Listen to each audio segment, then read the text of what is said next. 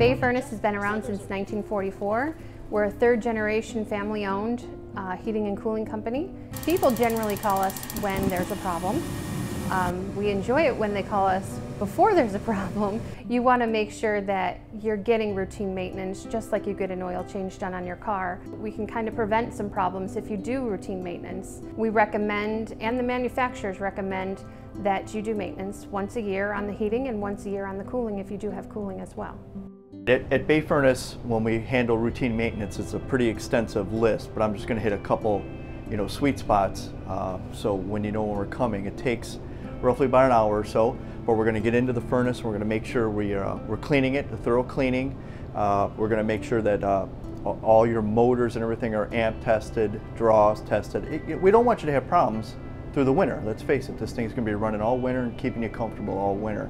But one thing you can do, if you're capable, is filtration. There's filters on hopefully every furnace out there. If by some chance you don't see your filter or it's inaccessible, please give us a call. We'll make it accessible, because the more access you have, the easier it is for you to do, and you'll get it done on time. We got the new filter right here, and we'll slide out the new one. It's already on a track, so it'll slide out real nice and easy, and we can see that it's definitely time to change. We'll go ahead and put this over on the bench. We'll take this one out, and then we'll go ahead and replace it, and you can really see the difference with the cleanliness.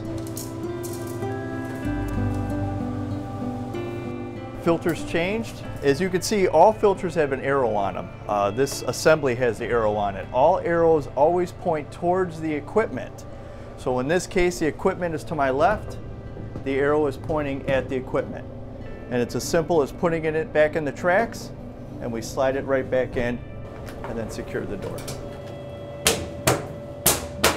We have some tips heading into winter. We recommend that everyone changes their smoke detector batteries around the time change in the spring and the fall. Also, you want to check and make sure that your carbon monoxide detectors are working correctly. Make sure your registers are all open and free from being blocked by furniture, toys. Keep your furnace area free from debris and all sorts of other clutter. Another thing to think of is a filter. It's the way your house breathes. A good filtration system keeps your house, healthy, clean, and does the same for you also.